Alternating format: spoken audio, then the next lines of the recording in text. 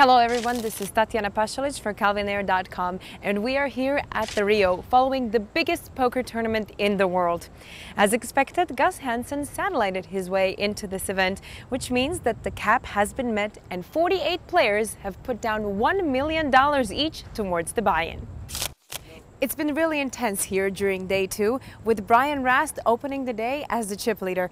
But we all know that luck can change any moment and there's still a lot of poker to be played.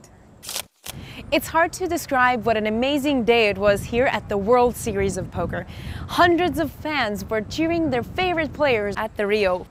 It was a very exciting final table, but it all came down to two players, the Brit Sam Trickett and the local Antonio Esfandiari.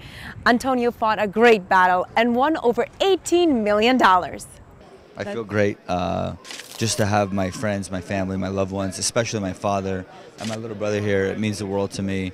I came on the poker circuit many years ago.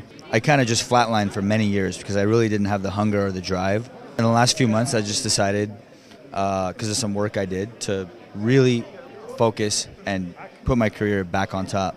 And I did that, and it's worked out well. It's worked out awesome. I thought some people would retire after this, but you're just going to go for it all? No, there's a tournament tomorrow at noon, right?